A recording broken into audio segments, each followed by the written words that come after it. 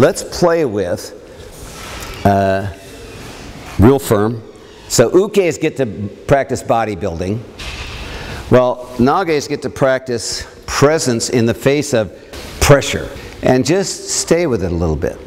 Now, I know there's going to be a wanting to do that, but I want to say, can't we just cuddle for a little while?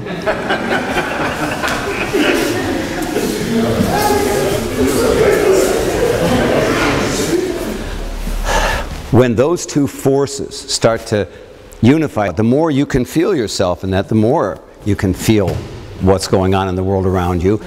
The energy, and this is just an example, push a little teeny bit, just give me just a little pressure, but be solid, yeah.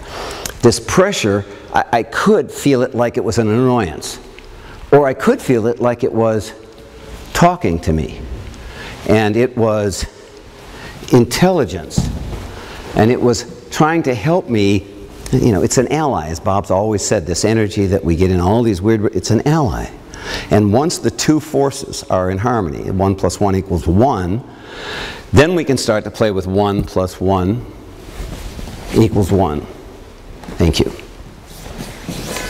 So let's go ahead and take it a notch further. Now, I'm not that interested in throwing it. I'd like to cuddle just a little bit more. But think about it a little. What is the practice, and how do you just stay with the practice? The point is, you don't have to know.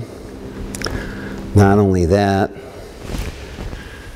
you can't know.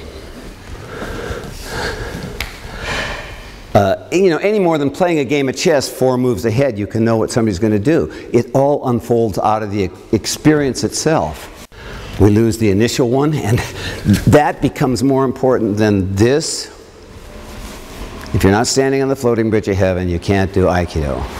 It is a weird one because your mind has to let go of the control for this experiential part to merge with it and become a unified field of much greater intelligence. What I'm interested in is, you okay there? Yeah.